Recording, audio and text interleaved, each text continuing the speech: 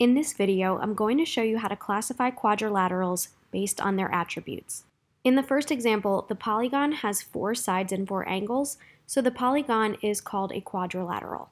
Next, we'll look to see if there are any sets of parallel sides, and there is one set of parallel sides which we can see from the arrows on the top side and the bottom side. This means that the top and bottom side are parallel to each other. Because there is one set of parallel sides, this is classified as a trapezoid.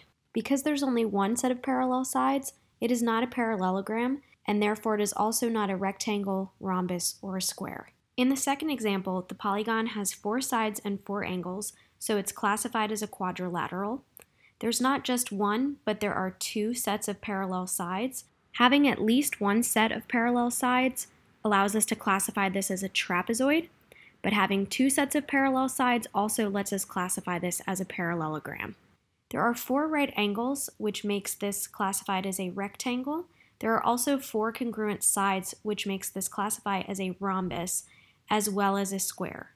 In the third and final example, we're going to take the polygon listed at the top of the slide, and we're going to list its attributes. A rectangle has 4 sides and 4 angles.